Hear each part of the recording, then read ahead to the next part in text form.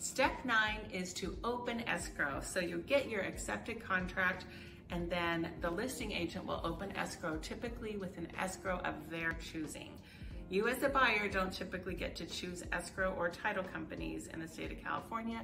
It's customary for the listing agent to choose those things with the seller. So what happens when escrow opens?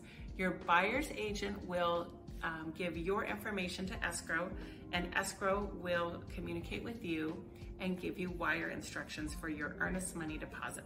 The earnest money deposit is typically 3%, but that was dictated in your contract of the purchase price. Make sure you call to confirm wire instructions, and ideally you get the escrow number from your buyer's agent who's getting it from the listing agent to make sure no bad guys have hacked anyone's email and given false wire instructions to divert your special precious money. We don't want to see that happen. So you're going to be wiring in your earnest money deposit. Escrow is going to be sending you paperwork to sign, typically through DocuSign, but some of them will mail you a package if that's what you prefer, and you can fill things out by hand. And I just wanted to share quickly, you're going to have 3 streams of paperwork. Number 1, you're going to have escrow sending paperwork to you and you sign it, and it all goes back and forth with you in escrow.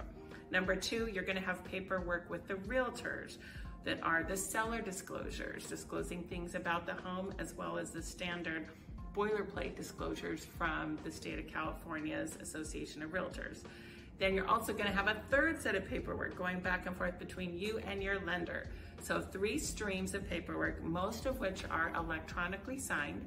Very few things need wet signatures, and that's what's going to be happening during escrow. Additionally, you got some other steps that we're going to talk about in the next video about homeowners insurance.